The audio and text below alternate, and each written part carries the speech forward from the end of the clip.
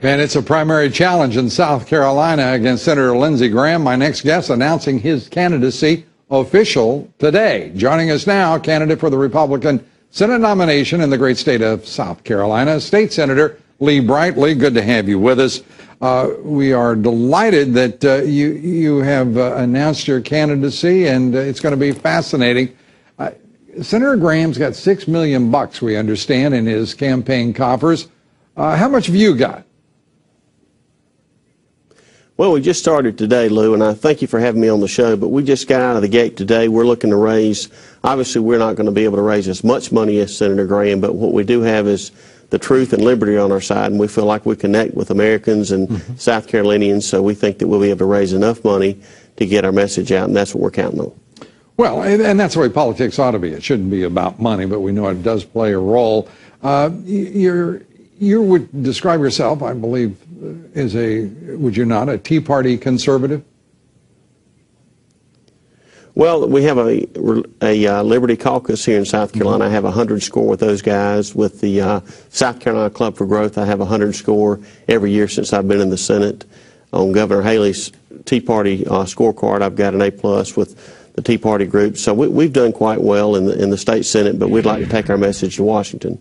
We have fought to try to bring back the power to the states that the Constitution afforded them and take it away from the federal government, but we feel like we need folks in Washington pushing that power back. Well, you're facing a primary with Nancy Mace, who is the first female graduate of the Citadel, businessman Richard Cash. Why is Lindsey Graham facing a primary? He's a two-term senator. What are your objections to the man, and what are you going to do about it? Well, I feel like he hasn't shown the leadership he needs to show on conservative causes. And I think he would hear that if he was back in South Carolina during the break, but instead he's been over in Egypt, running around with McCain, acting as a community organizer for the Muslim Brotherhood.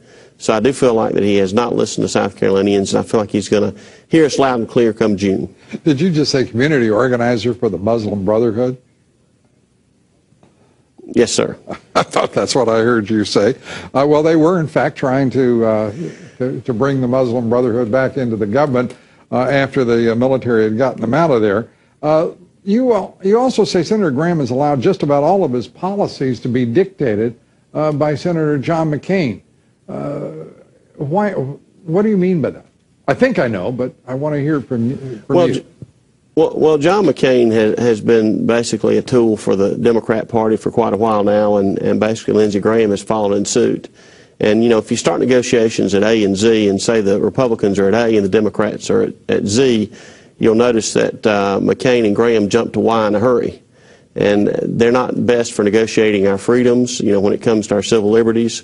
You know, the Waco Bird comment and things of that nature. And then the Second Amendment, where Graham made a comment in a hearing, he actually had the audacity to say that the Second Amendment was for reasonable men, for reasonable purposes, and we all know that the framers of the Constitution were concerned about a tyrant like they had in Great Britain, and they didn't want that again, and that's the Second Amendment was for defending liberty. Yeah. King George didn't think our founding fathers were reasonable men, did he? You have said some things, however, that are very controversial. You have said that you would make it a crime to enforce Obamacare in South Carolina, but which, of course, would not have effect since it's a federal law. You also called for South Carolina, is it correct, to issue its own currency? Well, it was a study committee, basically something that was passed in Virginia.